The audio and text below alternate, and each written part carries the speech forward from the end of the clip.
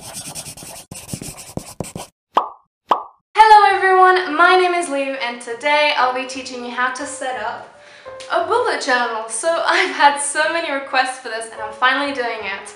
For those who don't know what a bullet journal is, it's basically a notebook filled with lists. So this ranges from daily to-do lists, lists of music you like, TV shows you need to watch, and it basically helps you put all your life together. Originally, I was a bit reluctant on using my own because it is kind of personal, but I thought it was quite important to show a real example of a bullet journal because, especially on Tumblr, you see some that are just absolutely perfect. I don't know how they do it, but I think it's important to focus more on achieving what is in your to-do list rather than making them. Here the goal is really just to put everything in one place and be practical and get stuff done. So any notebook will do. Mine personally has lines, otherwise you have journals with grids. These are very good because it helps you draw the little squares for to-do lists if you're not really good at drawing squares.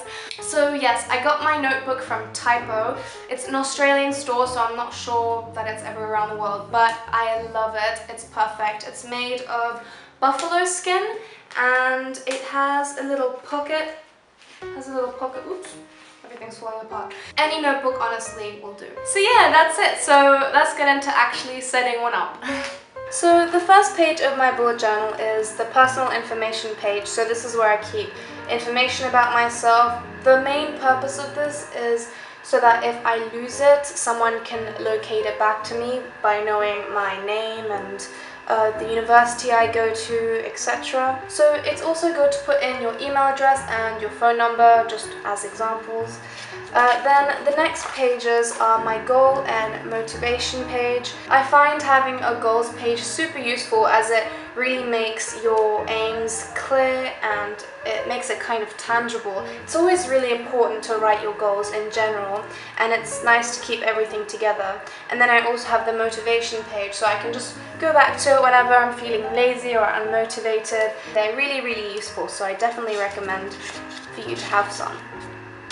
So the next page is the important information page. So this is where I have all my login details, so username, passwords, flight bookings.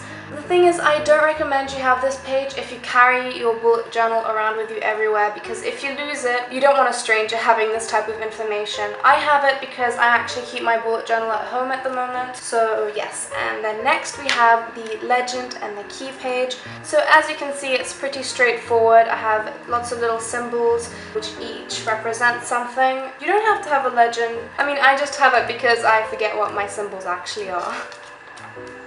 Then next I have my music to download page. So this is really great because whenever I hear a song and I don't want to forget to download it, I just write it down and tick it off when I have. And then I have my study playlist on the other page. So for example, whenever I'm watching a television series and I love the soundtrack, I write it in. Then I have movies to watch, another idea for a bullet journal page. So just a whole list of movies I want to watch, and again I tick them off when I have watched them. And then on the right page you'll see an actual example of a daily bullet journal page. As you can see, there is the obvious list. Then there is the food diary. So I write my breakfast, lunch and dinner. I did this especially before my exams because I wanted to stay healthy and keep track of what I eat and also how much I drink. So as you can see, I have little cups and I would fill them in to see how much water I would drink. As you can see, not a lot on this day, but I got better, I promise. Then this is another example of a 2-page spread. Yes, I know, it's pretty neat, but this was at the beginning of making my bullet journal, and you know, whenever you start something, you're always really determined to make it perfect, which is what I was trying to do. But basically what I have here is firstly a quote for each page. I just like having that, with also a word on each page and their definition, so a new word that I want to learn every day. I also want to stress that you have so much freedom when making your bullet journal, and for example on the left here I've actually written a recipe that I really like and I have actually made a video about it. And then on the right page I just have ideas for one of my other videos that I did. So before I make a video, I just use an entire page to write down ideas and plan it. Then again, more examples of daily spreads with my to-do lists every day. Then it just kind of goes on for quite a while, progressively getting messier and messier, but you get the idea. So I want to show you the back of my bullet journal. So this should be sticking down. This keeps on falling out. So on this page, I basically just have sticky notes, so whenever I want to use them in the journal, I just refer to the back. And I also have a little pocket to keep in loose sheets, things like that. Then, starting from the back, just a random pen testing page, because I always have so many pens and I never know which ones work. So on the right I have my wish list, so that's just mainly things that I want to buy. And then on the left I have a page with all my YouTube video ideas, which you can't look at because it's a secret.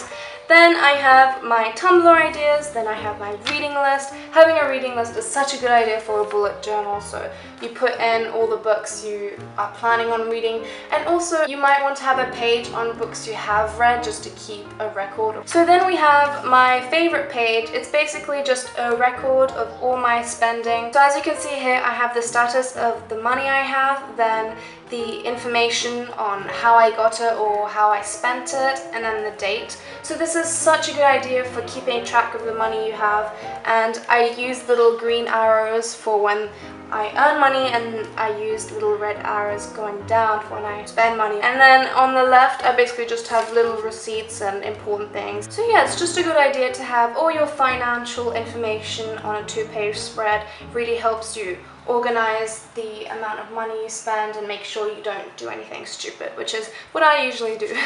So those were the basic pages I have in my bullet journal. There are so many more ideas you can do, and I'll make lots of my ideas pop up on the pages, so they should be popping up right now.